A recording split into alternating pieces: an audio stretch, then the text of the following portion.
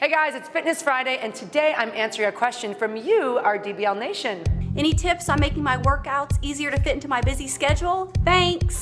Awesome question, Jen. Thanks for sending that in. And listen, being busy kind of takes the fun out of your days, and I'm gonna put the fun into your fitness to keep you moving. And by the way, I hear 6 kids. This is something they can do too. So before I go any further, I gotta bring in my homie, Tori Schulman. Caw-caw! Caw-caw! She's ready to animal out. And I'm bringing in my buddy, Harrison. Yes! Isn't that nice? No animal noises from him. Guys, beast mode on 3. Ready? Beast 1, mode. 2, 3. Beast mode! I hit you. It's a great start. Here we go.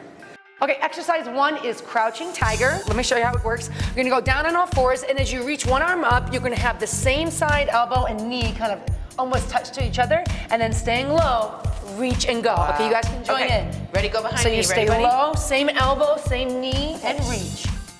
Come on, Harrison. Make that growl. Good, let me take a look. Keep going, beautiful. Staying low, working your core and your vocal cords, apparently. Nice, Harrison. Right into exercise 2, the chimp walk, okay? So you're gonna move laterally, your hands are gonna go down, and the back foot's gonna kick off the ground first and kind of shuffle. Okay. Back foot, you ready for this, and Harrison? shuffle. Okay. Yep. Here we go. Nice. That was pretty easy for you guys. I'm gonna make it a little harder. I want your feet to go higher than before. So as you reach down, kick up, okay, and center. We can do this, right? All right, let's go. This is good. Your third and final exercise is taking one of the animal movements and putting them into a burpee. Looks like this, you two. So we're gonna be starting low, and you're gonna chimp to the side, chimp walk to the side, and then you're gonna kick your feet back without kipping your neighbor. Yep, and come back up. And then you're gonna chimp walk back. Set up, kick back, and good.